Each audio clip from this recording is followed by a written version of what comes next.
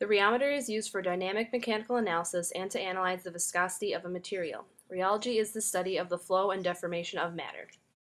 If you need help selecting a program, contact the person in charge. Make sure you know as precisely as possible what you are looking for and the type of data you want to find. Make sure to use proper personal protective equipment when operating the instrument.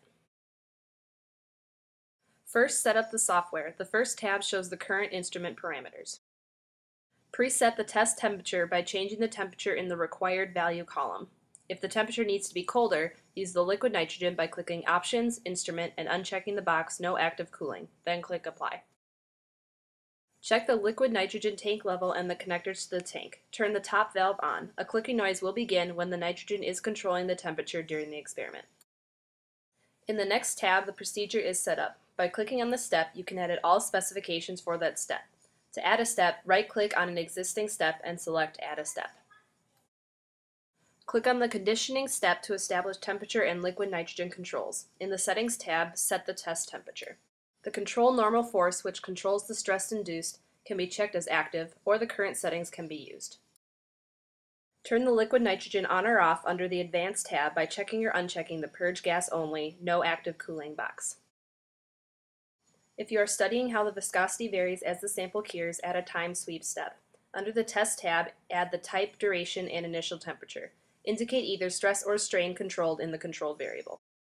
Also set the frequency as frequency or angular frequency. Specify single or multiple.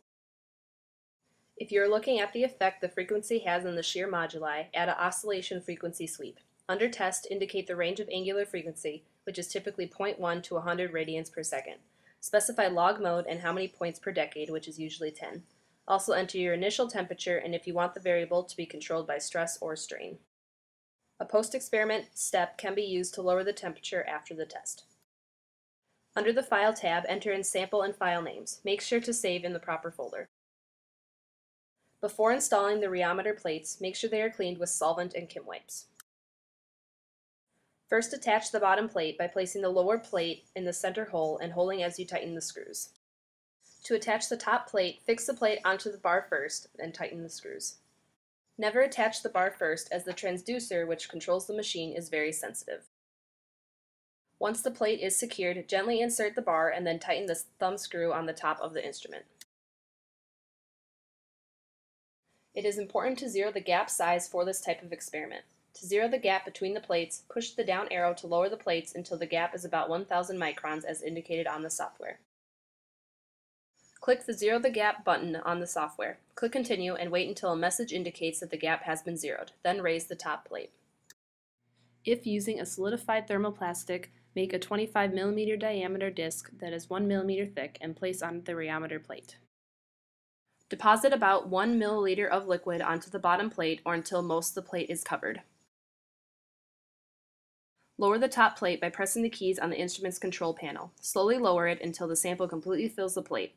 This should be around 500 microns or the typical gap size. Try not to under or overfill the plates. Next, close the oven doors around the sample and lock it.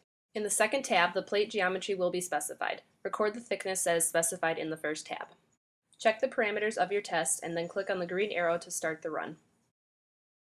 Here's an example of a typical time sweep graph. The graph that appears can be used to analyze many parameters, including the dynamic viscosity, storage and loss moduli, gel points, along with steady shear viscosity and complex or oscillating viscosity.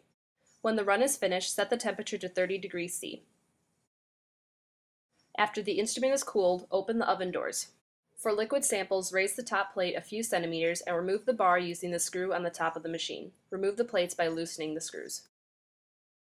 For samples that have cured, loosen the screw for the bar first to prevent damage to the transducer. Use the arrows to move the instrument down. Remove the plates and bar together and pull the plates free if possible. Clean the plates for future use. Finally, turn off the liquid nitrogen.